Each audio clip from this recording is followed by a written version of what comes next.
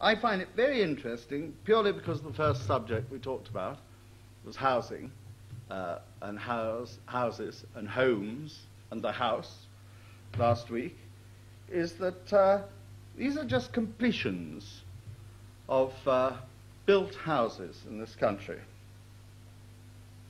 in thousands. And in 1968, there were 403,700. And in the Zoom year, 1988, there were 215,000.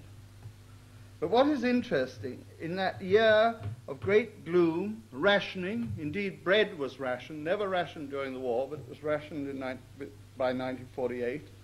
Every single building material was rationed. Even then, we managed 227,000.